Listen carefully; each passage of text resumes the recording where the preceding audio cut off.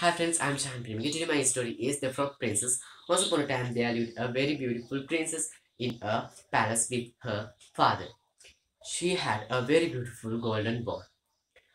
One day he went to her garden and she started to play with that golden ball. While she was playing with that golden ball, her golden ball was fell down into a deep pond, but she was unable to get it back. After that, she started to cry.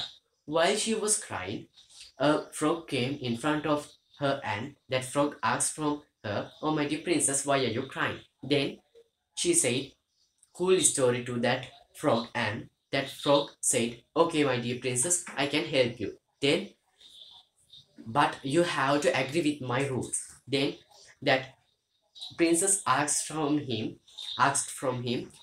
uh, please tell me your rules. Then he said, I want to be your friend and I want to eat with you. I want to sleep with you. Then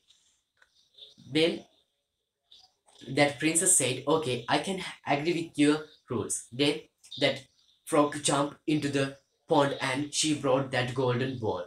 After that, he he started to go with that princess to the palace and he started to live with that princess. The after few weeks, that frog said to that princess, "Oh, my dear princess, please kiss me." Then that princess had to kiss him. All of a sudden, he became a very beautiful prince. After that, that princess was so excited.